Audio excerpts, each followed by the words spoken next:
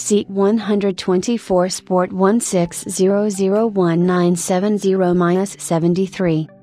The Seat 124 Sport is a two-door coupe car built by the Spanish manufacturer Seat between 1970 and 1975, having sold 23,611 units when its production ceased.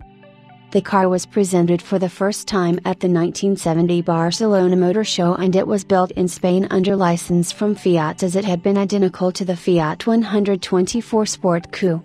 It was launched in order to meet the rising local market demand for sports cars, next to offerings coming not only from other car makers, like the Audi Mini C1275, the Alpine A110, the Renault ATS and the Simca 1000 Rally GT, but also Seat itself with the Seat 850 Sport Coupe and Spider models.